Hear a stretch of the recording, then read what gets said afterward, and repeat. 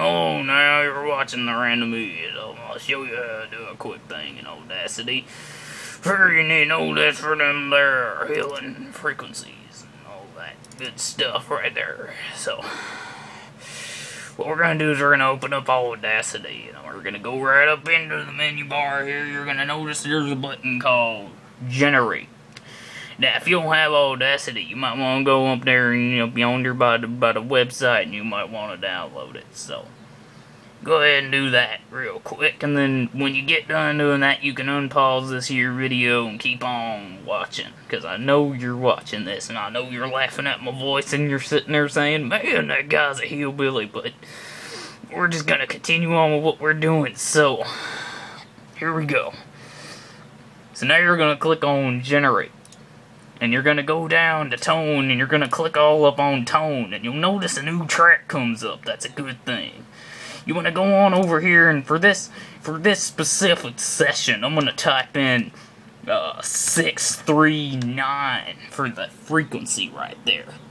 And what that's going to do is that's going to create what most people call meditation frequency. Now, me personally, I just like the tone myself, but this is what we're going to do. So, we're going to go down here, and we're going to go down to the duration, and I like 10 minutes, so I usually type in 600 seconds, and that'll pull it up to about 10 minutes, so then we click OK, and you'll see that it begins to generate here, and if you want to cancel that, you can. I don't know why you'd want to, because that would completely screw everything up, but it's your choice, really, what you want to do.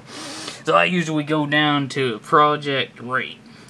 And I always go down to 9,600. I'm sorry, 96,000. It's the hillbilly and me speaking. Alright, so there you go. That's how you do it.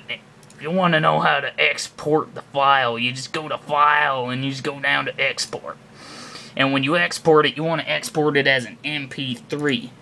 And I usually go to Options, and these are my settings here. You can go ahead and pause the video and study it and take notes for a bit if you want, but I don't see the point in that, so then I just name it, for example, 639, and then I just put Hertz right there, because, you see, that's the frequency that I just made. So then you just save it right there, and you'll notice a bunch of options come up. I'm not going to mess with that right now, but I'll show you how to do all that later, if you don't know, for you there dumb folk. So then you click on the OK button, and you'll notice that another box pops up. I usually just go with 48,000 sample rates. And I don't know what that means, but I usually go with the highest because I think it sounds better. So I just click OK, and then you'll see a box pop up telling you that it's exporting the entire file at 320 kbps. And then you're just going to wait for it to do that. And then when it's done, you'll notice that the file will pop up on your desktop.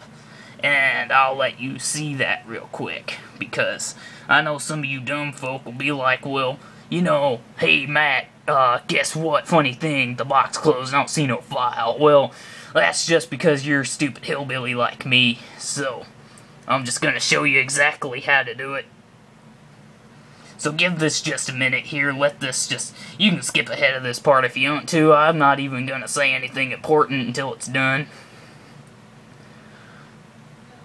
So here we go, you'll notice it's done. I'll just go up here and minimize the window. You might not want to close the window just yet, you know, in case you youngins there want to do any crazy crap with your sound. So there it is right there on your desktop. And you might say, hey Matt, well, you know, it doesn't look like this. My desktop doesn't look like this. Well, there you go, you don't have bump top. So stop your complaining and get on with your life. I'm not sharing my file with you, so you can't install it from me. Go search it up in Google. Anyway, so that was my tutorial on how to use Audacity and create a sound file, like a tone, at like a certain frequency. And it just works so well, so much better than going and looking for these frequencies yourself and downloading them off of, say, YouTube or something like that. So, you know, you guys should just leave me a comment and tell me what you think, and I'll get back to you. Alright, y'all take care.